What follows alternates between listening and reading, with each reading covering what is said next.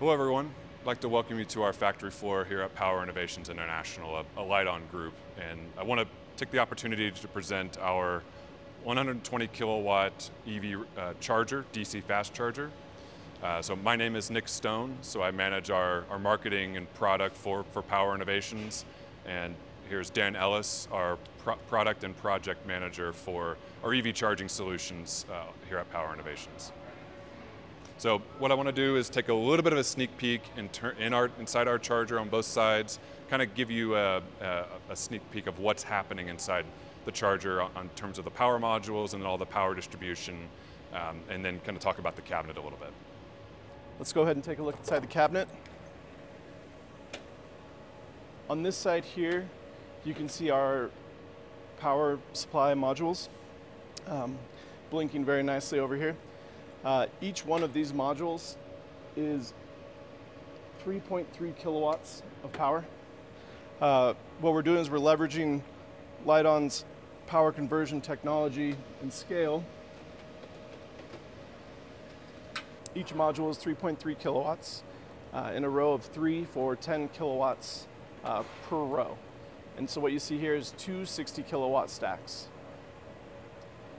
The stacks are controlled by this unit here on each one, which handles all of our controls, contactors, communications, and things like that.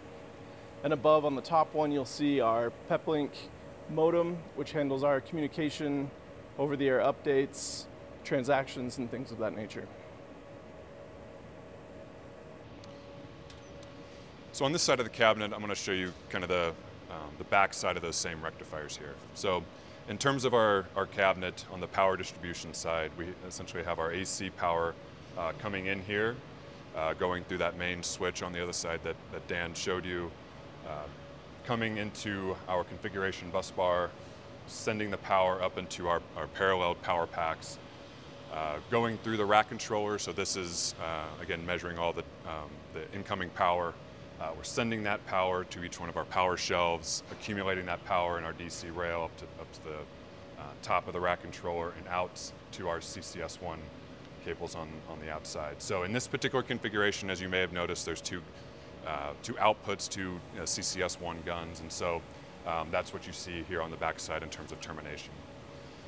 All the communication is done through this top box, so from the screen that you see on the front, to car communication, to doing any power conversion for any of the other low voltage loads. All of that's done in terms of our top box at the bottom here. So now what you'll notice is I'm holding a couple configuration bus bars. So what we are able to offer is multiple different voltage configurations and not change any of the different power that's inside the cabinet you see here. So in this particular configuration, we're set up for 480Y. So we basically use this bus bar that I have in my hand right here. If you were in a three-phase application, 208 or 240 Delta, we have a different configuration bus bar that I have right here. So essentially any type of typical distribution that you're going to see for something that consumes up to 120 kilowatts of power, you'll be able to simply switch out a bus bar to integrate into that particular distribution voltages with no other upstream transformers or any other type of infrastructure that's needed here. So one cabinet, essentially any type of distribution voltage for this particular cabinet out here.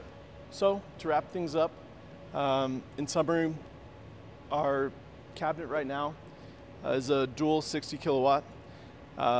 This and all other in the family are going to be NEMA 3S or IP54. We have a heat exchanger on the back, which you can't see very well, that keeps the air inside in a controlled environment, so we're not cycling in outside air. Improved reliability that way. We just shipped 6 of these last week, alpha samples. We will continue to be shipping alpha samples going forward. In Q1, we're going to have a model with dynamically changing power levels for each cord up to 120 kilowatts, and we'll have UL for these units in Q2 of 2024. So if you want to learn more or have any questions, please visit us at powerinnovations.com. Thanks.